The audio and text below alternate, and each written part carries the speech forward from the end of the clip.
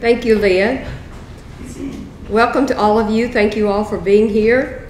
I'm especially glad my granddaughter is in the audience today. She doesn't have to be here, and I'm really glad she's here.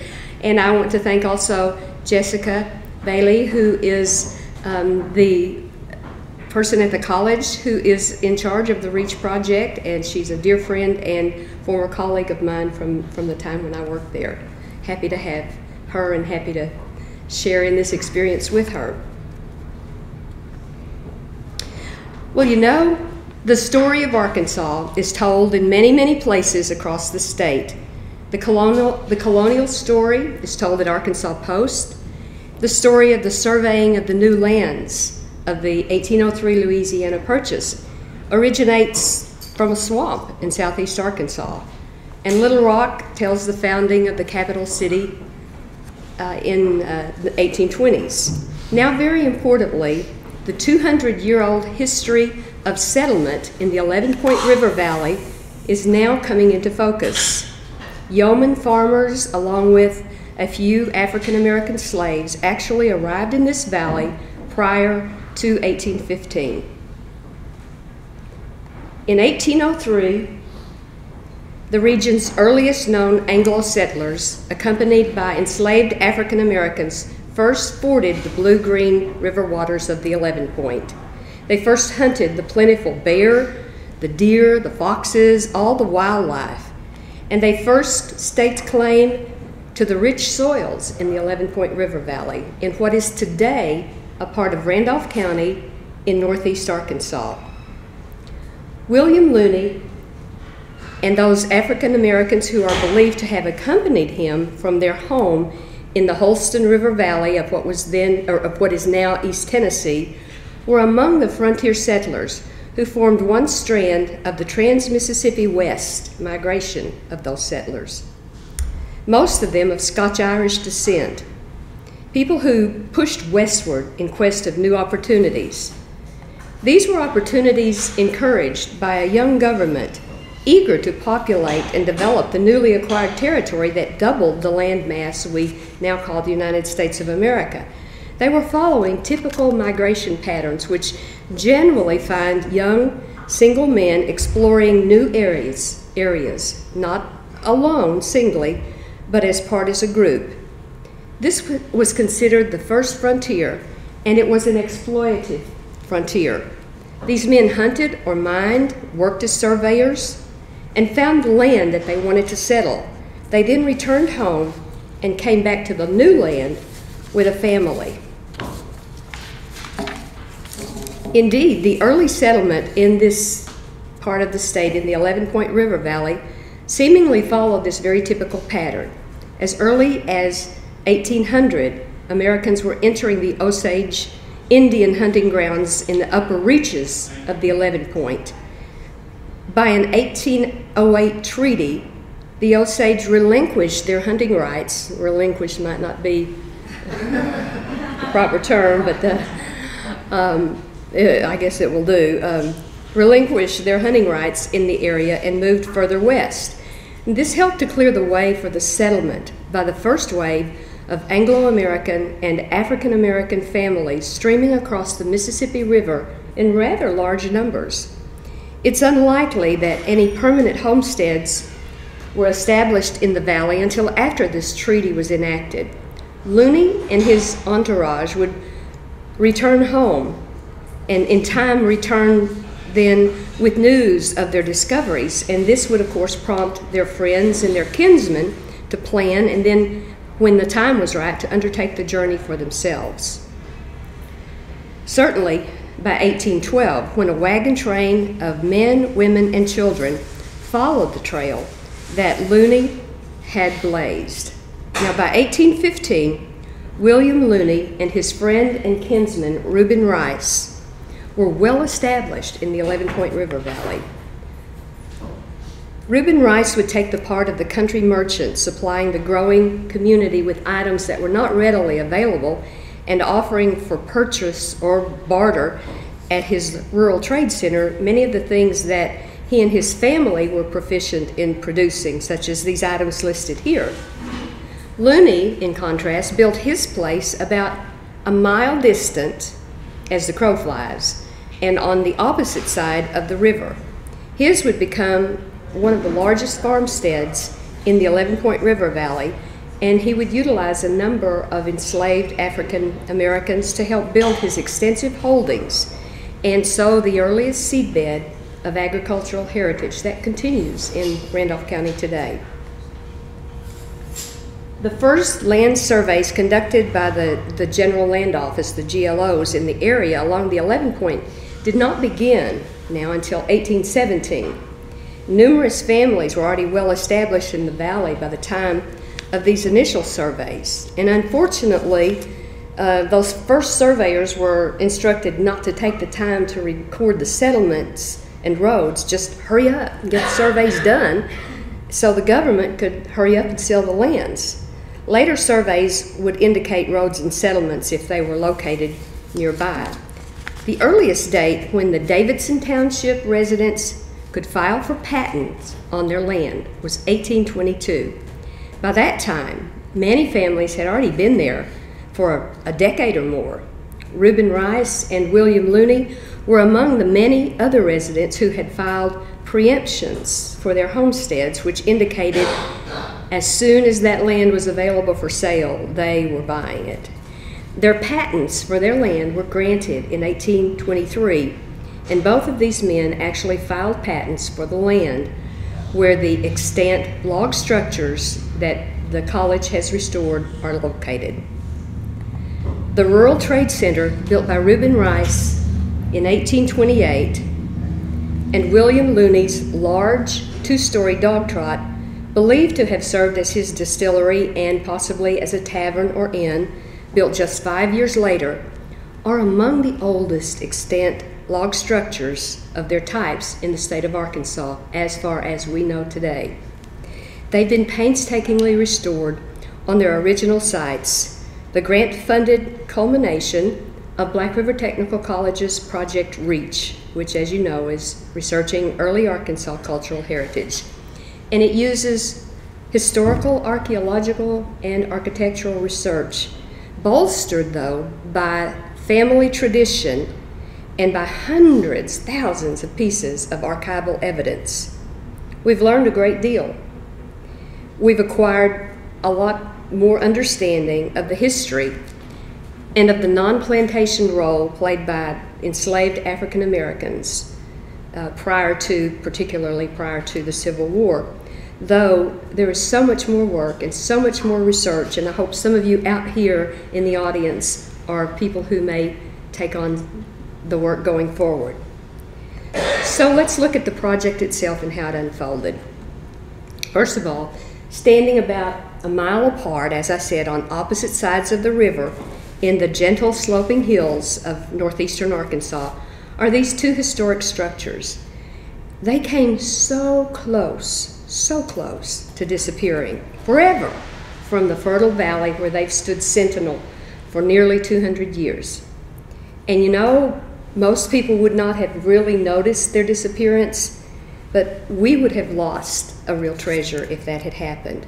Not just the tangible physical elements, but also those intangible, valuable aspects of our history that include the stories of the settlements and of the people, of the Anglo-Americans and the enslaved people, who had left their homes in the Holston River Valley of Tennessee to make that journey into this verdant wilderness in the wake of the Louisiana Purchase. These two structures, the Rice-Upshaw House and the William Looney Tavern, are named in honor of the pioneering individuals who built them during Arkansas's territorial era.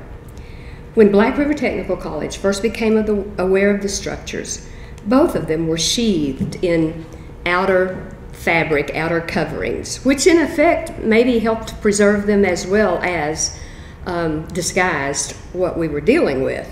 There were layers and layers and layers of siding and all kinds of other materials added through the years.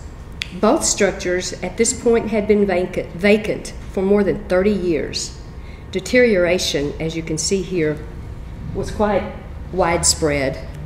And in both instances, immediate stabilization was important if these houses or if these structures were ever to be restored. Well, at that time, in 2002, very few people at Black River Technical College or in Randolph County could have really imagined that either of these structures could ever be restored. But one person had a very clear vision of how this could all happen. She is historic preservationist Joan Gould of Fayetteville. Any of you know Joan?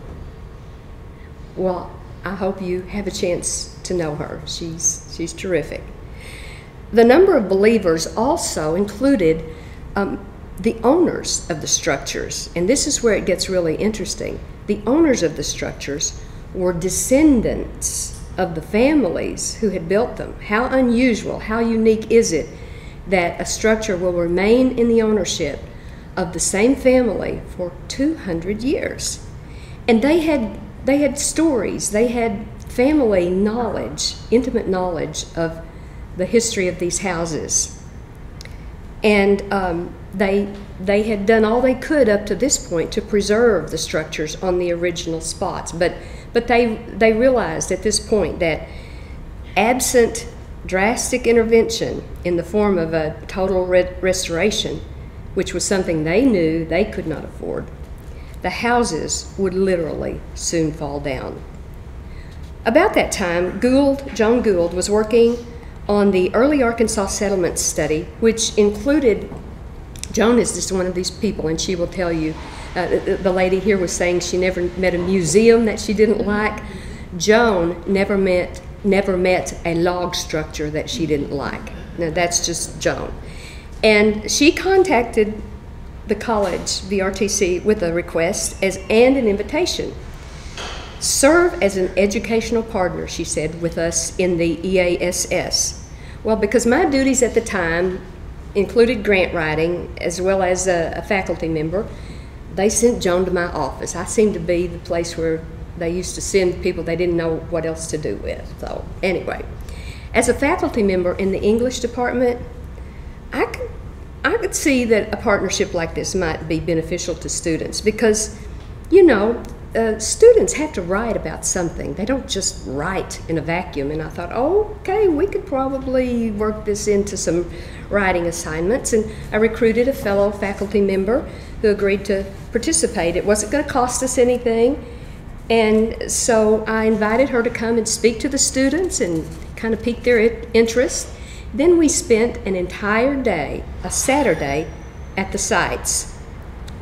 And the students were just enthralled. While they were there, they actually got to observe and talk with Dr. Dave Staley, a dendrochronologist, and other investigators. And they clamored about the fragile old houses, read the yellowed old newspapers that were covering the cracks in the walls, and having a great time going up and down that winder stair is what that's called, I believe. And their enthusiasm was remarkable. They then completed one of their essay assignments where they were asked to write using, you know, one of the rhetorical modes, compare and contrast or something like that. Anyway, they came up with essays and writings, and I was struck by the outcome. In fact, we used excerpts of some of these essays on the materials later for grant applications and other purposes. And you can see that they were touched. I love the way Twyla Evans put that about they are beckoning us to dig deeper into their past and give them a solid place in history. Well, also, in addition to the English students in a graphic arts class designed what would eventually become the master plan for REACH, and still others in a drawing class went out to sketch the structure. And their engagement, too, was unmistakable. And I'm sure that the plein air experience enhanced the quality of their work. As you can see this student here, and then here are other images of some of the work of those very first art students. It was, you know, it's what you know as an educator. You connect learning to life, and that makes it happen.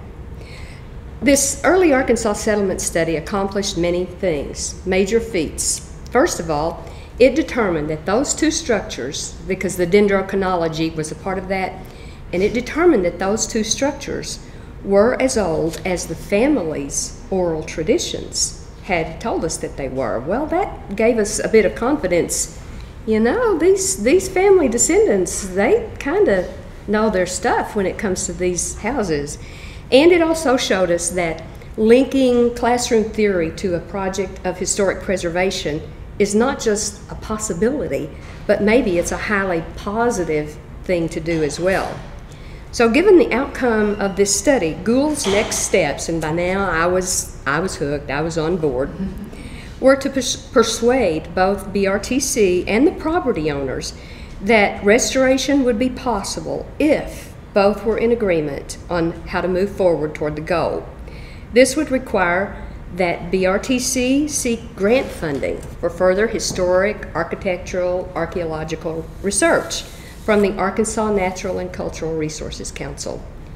To be eligible for an ANCRC grant, many of you probably are aware of this, the property must be owned by the state. So the college would have to be willing to assume ownership, and that meant the families who for so many years had stewarded the structures, the homes of their ancestors, they would now have to relinquish ownership in order to save them. So the owners had to be willing to deed over ownership to the college, and the college had to be willing to take it on and restore it. Now, given the state of dilapidation and the lack of experience that we had in historic preservation, this really did require a major leap of faith by the college. And you can look at the interior and kind of get an idea about that. College administrators and board members were pretty skeptical, but not totally unsupportive. They could see the possibilities, first and foremost, to benefit the students with a lab-type setting. And they realized that the project might hold potential for the promotion of heritage tourism to our region, and economic development is a part of the college's mission. So they began to see this might work. So with assurances that the restoration, if it occurred, would be financed by grants, the college said, yes, we will accept ownership and we will restore it if grants are received. And the family owners said, yes, we will deed the properties if the college will use them as educational and lab settings. So the project then officially became known as Project REACH, and we did apply to the ANCRC for a planning and stabilization grant initially, followed by a construction grant for restoration of the Rice-Upshaw House.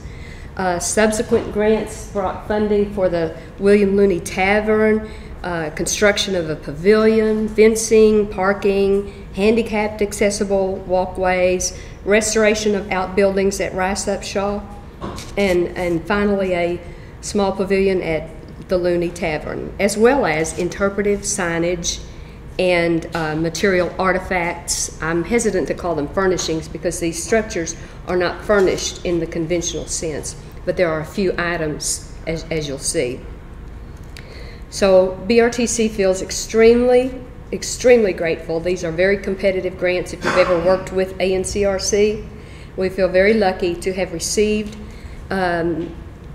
what totals approximately $2 million in grants for the REACH project, to include not just the physical construction, but also the historical and the archaeological and architectural research and those elements.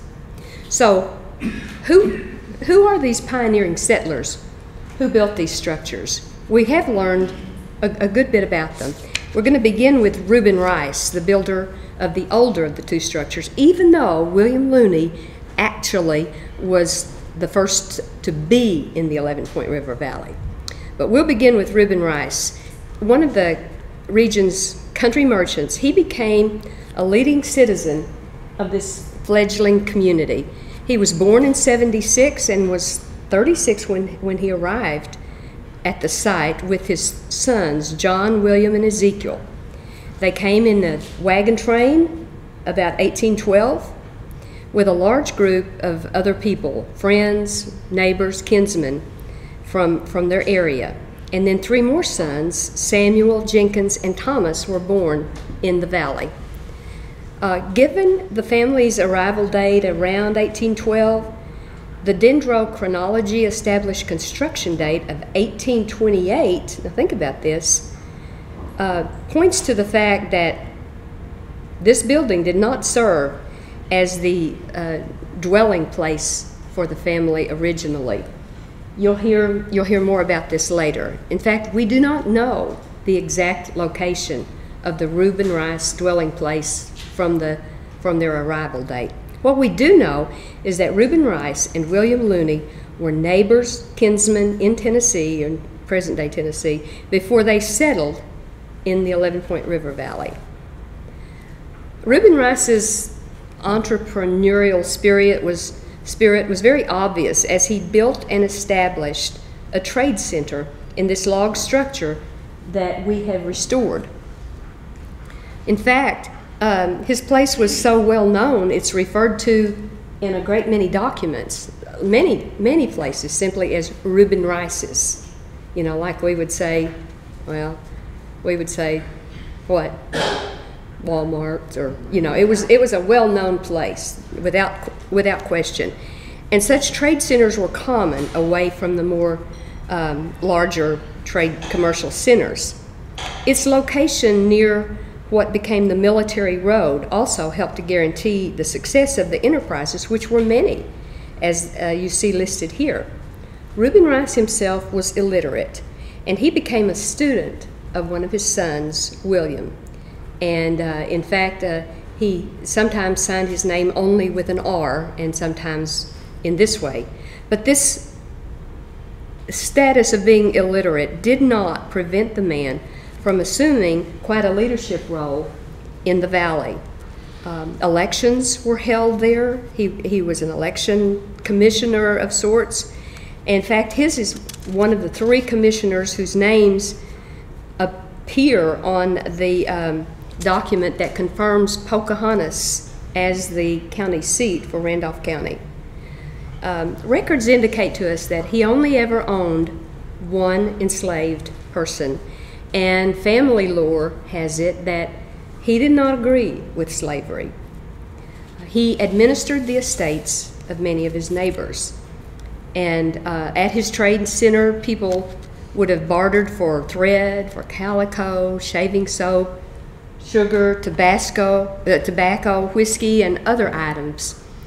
And you see here exhibitry that we have recently been able to add that include those kind of items or receptacles where they would have been sold, including this chest and other items.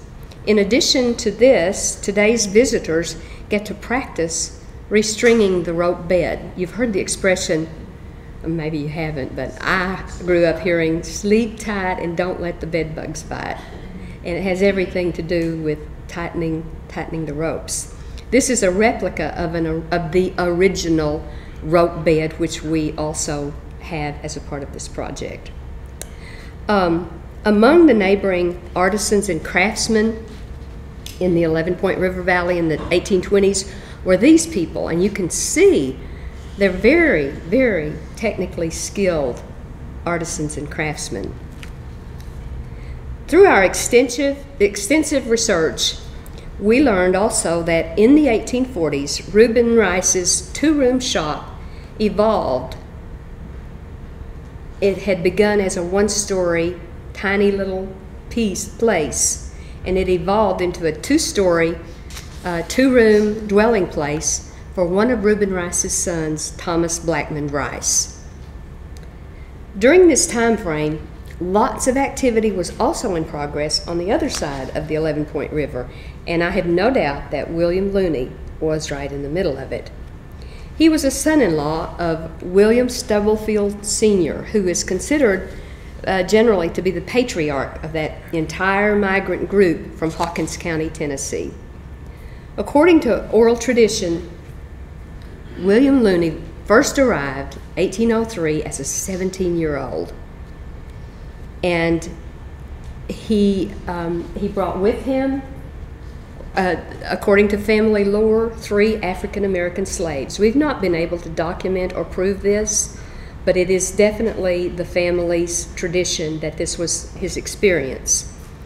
The date then when he returned home and then later returned, we don't have evidence that he was on that 1812 wagon train. We only know that by 1815, he had claimed as his own certain parcels of land, including one significant portion on the west side of the river, again, about a mile distant from Reuben Rice's place as the crow flies.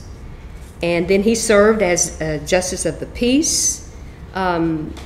He was quite a mover and shaker, apparently. He was already married and the father of 10 children. He married Rhoda Stubblefield.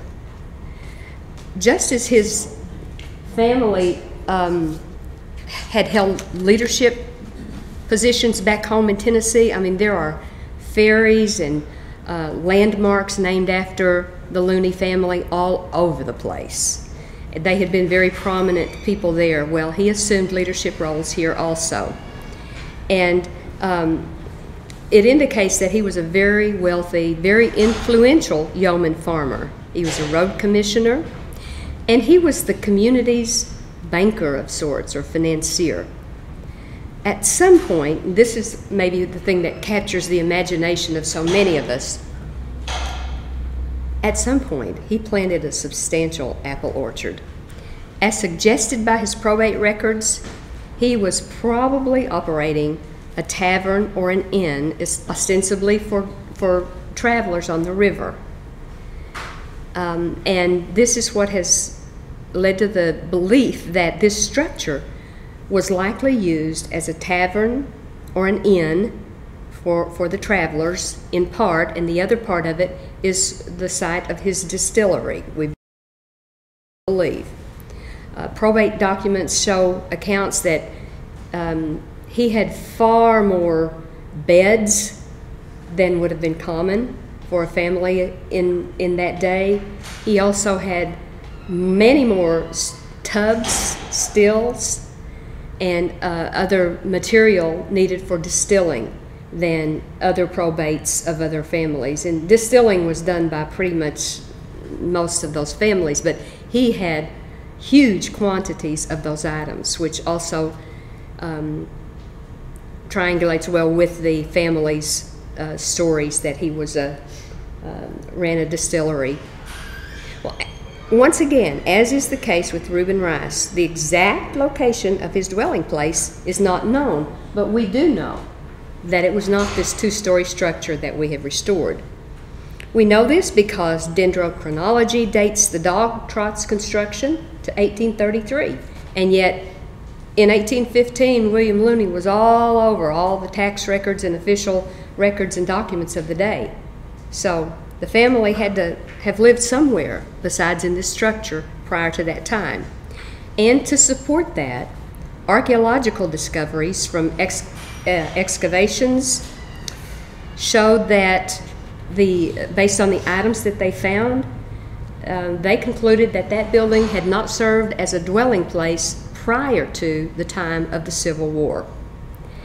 And William Looney died in 1846. So when we put all these evidences together, along with the family lore, we believe that that structure served as a distillery and as a tavern, and it's located right on the banks almost of the river, just a stone's throw away from a natural ford. I mean, it's so much evidence points to that use. So one thing we do know is when he died in 1846, his estate included 13 African-American slaves. And I think you can probably read it. We can see their names. We can even see their ages. We'll talk a little bit more about that in a moment. At his death, the structure passed to his wife, and she lived about another year. And then it passed to their son, William S. Looney, and his wife, Catherine Looney. So the house now is in the ownership of William Looney's son.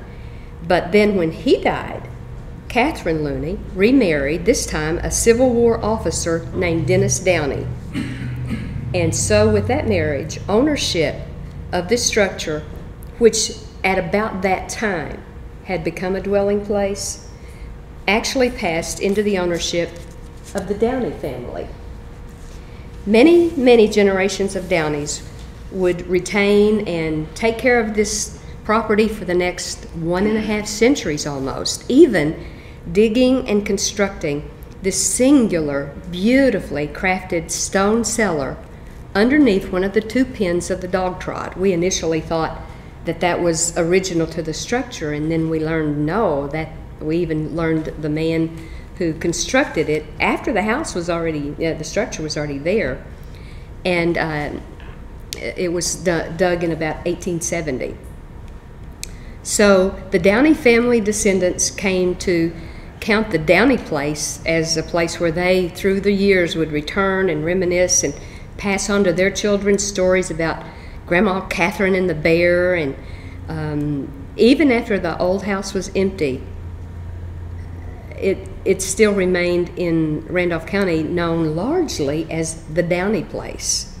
But then eventually, in roughly the 1970s or so, Christina French, who is a descendant both of Reuben Rice and William Looney, and her husband Jack French, acquired that property in a farm purchase, returning the structure, and she had always kept up with it through her family, whose massive logs now were enclosed in that siding. It returned that structure to the lineage of those early immigrants. I think that's a neat part of the story.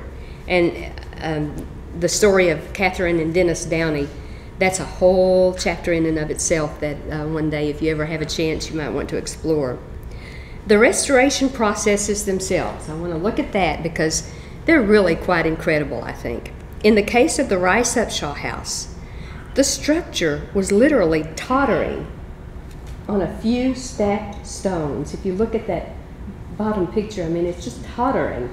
And this is a drawing of one of those students that really shows how poorly supported the Rice-Upshaw House was. And this meant there wasn't sufficient space between the floor and the ground to allow for the foundation work. And besides that, there was a lot of information to be gleaned from the earth, like what artifacts had dropped through the literal cracks, and where had the porch actually been, and was the chimney original? Our historic architect, Tommy Jameson of Little Rock, was also a key player without whom we could not have undertaken this project.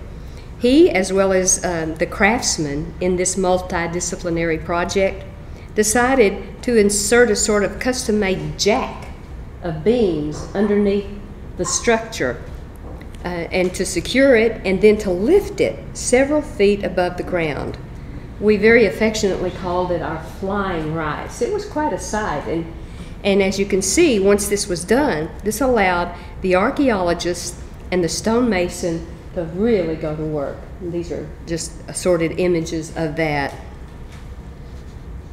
Working on the putting down a new foundation and restoring that chimney, and all kinds of work. And it was during this phase that we came to realize, because of architectural discoveries, that had not begun as a two-story structure. It had begun only as a tiny one-room, one-story structure, and that was a big part of our realization that it was not originally a dwelling place.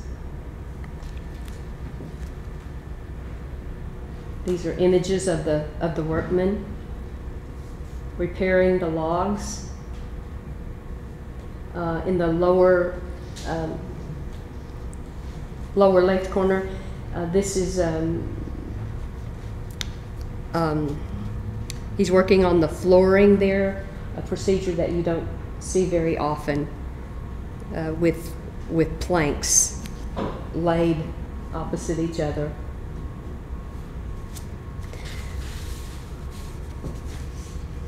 And we discovered that the porch that existed was not the original porch. There had been a porch on the other side, and this was discovered through the drip line testing that the archaeologists are able to do.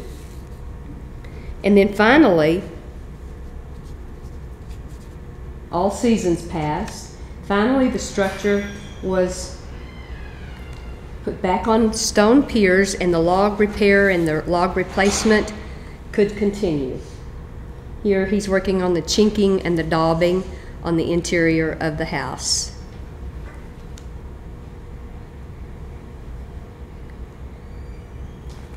And also, work began on restoration of the smokehouse and the granary, the small outbuildings that also date to the 1840s, which again is when we think this structure became a dwelling place for Thomas Blackman Rice. Here's the smokehouse construction, and then finally the house is completed. And eventually a fence, including a paling fence in the front yard, which would have been present to keep the chickens out of the immediate yard. And now the William Looney Tavern, the much larger two-story dog trot. This structure featured 2 chimneys in need of repair, many deteriorated logs in that stone cellar. And in this instance, the architect and the craftsman decided to, partly they were prompted by safety concerns because they feared as they removed those logs that those stone chimneys would fall and someone would be hurt and also more damage would occur.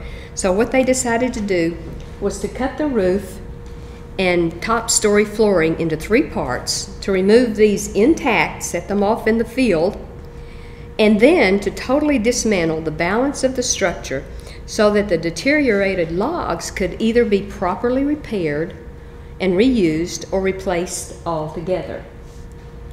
The entire process of disassembly and reconstruction and repositioning the roof sections we captured from start to finish on a time-lapse photography camera mounted on a pole near the house, snapping a picture every 6 minutes. And it's fascinating to watch that time lapse and to see that house go up and down. This man here is Eric Salmon. He is a log specialist, and he is a true craftsman out of Mountain Home, I believe it is. The Mountain Home area is where he lives. But it was fascinating to watch. Also, that method of restoration allowed for extensive archaeological investigation beneath the house, which is, of course, is how we came to understand it did not serve as a dwelling until the Civil War era. And so these are just a few other shots. You see the shingles extending over the top there. That's a technique. It's called the turkey feather. That's right, isn't it? I sometimes call it a chicken feather, but it's a turkey feather. And it's environmentally to channel the wind and the rain up and over. And yeah.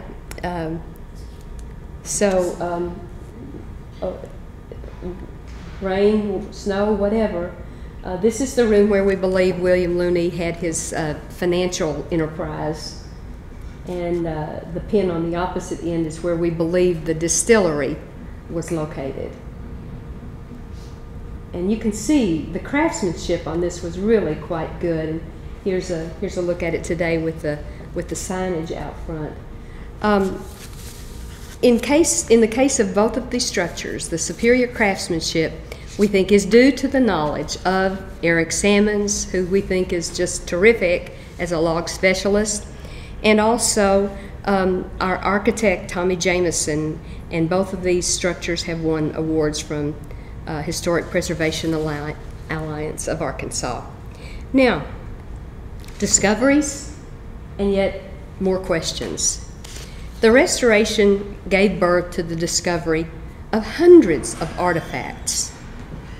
Pottery shards, building materials, aren't those gorgeous? And we actually engaged some students in a pottery project at a local potter shop, reproducing pieces of pottery. And so we've continued to be able to connect this to student learning in some pretty unique ways.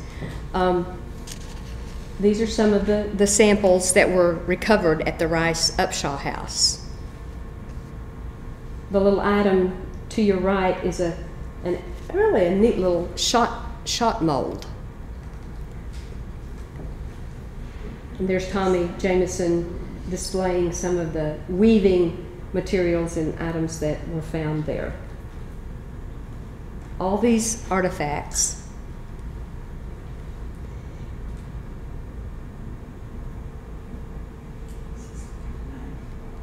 in addition to these, we acquired this huge loom stored on the rafters in the Rice house for many, many, many, many years. And we have put it back together, and it's almost a room size, just a massive item. And then, yeah, these are all pieces of that were stored in the attic of the Rice house. We also acquired this corner cupboard, which may have been built by slaves according to family tradition. The spinning wheel, which came on that 1812 wagon train. Now that was actually in the possession of the individual who donated that house to us. So, and she has very carefully kept up with that. And then this is the original rope bed on which we replicated in that other one that you've seen. Academic studies born in this project have also given us a good bit of understanding about a truly fascinating part of our heritage, and that is the African American heritage in present-day Randolph County. Some of this we owe to historic documents retrieved by Joan Gould and then followed up by research by, for example, Dr. Eric Provostine in his dissertation. And this is one of the things that he had to say that I found really interesting about the story of settlement in the 11 Point River, and the fact that in this instance that the slaves of the yeoman farmers participated alongside each other in all aspects of clearing land, establishing farmsteads, and planting one of the state's earliest seedbeds of agricultural heritage. They worked alongside the slave owners and performed the same tasks. And it may be that these skills would have served them well following emancipation when they were able to establish independent homesteads. Historian Ronnie Nichols, a native Arkansan, came and visited and studied with us and helped us also, and he agrees with this position. And it seems this is true. Small-scale slaveholding is an area of history that we don't see studied as extensively as maybe it could be, and maybe it will be. And I think we see this illustrated in this wonderful piece of art from, if you ever want to look at some more on this, we have a website. I'll give you that in a moment, but this piece of art appears on that website along with the artist, which I'm using with permission. Well, as a result from the research which has emanated from REACH, we do now have an idea of the number of slaves in Davidson Township and which of the landowners were also slaveholders, how many slaves each one of them had based on census data beginning in 1829. We have had untold groups of people visit these sites, including slave descendants of William Looney, the slaves who were from the household of William Looney. And we have many African Americans today who are great supporters of this project and are active at the Eddie Mae Heron Center that I was telling you guys about. It's a museum in Pocahontas that I encourage you to visit. And we're working together with them. They have exhibits also of the slaves in the county, in the area. So even though we've learned a lot, we still have much more to know. For example, we learned about a slave named Hiram Looney. His name appears on the 1870 census of the current River Township, but on the 1880 census, he's listed as being back in Davidson Township. He was one of the former slaves of William Looney, and apparently after the Civil War, He established a post-emancipation settlement on land near the Looney farmstead, and he apparently returned to the area where he had spent most of his life, because this is where his tombstone is located, just on land adjoining the current Looney Tavern, but it was a part of that original farmstead. So he came back for whatever reason. He didn't, and the practice was that the slaves were rented, their labor was rented to other farmers in the area. That was a big part of the income producing. There's so much more to learn. It's our hope that this project, which has been a window to the past, will provide an opening that will encourage and empower others to reach further into our story, so that the Rice-Upshaw House and the William Looney Tavern can continue teaching us about us. Thank you all very much.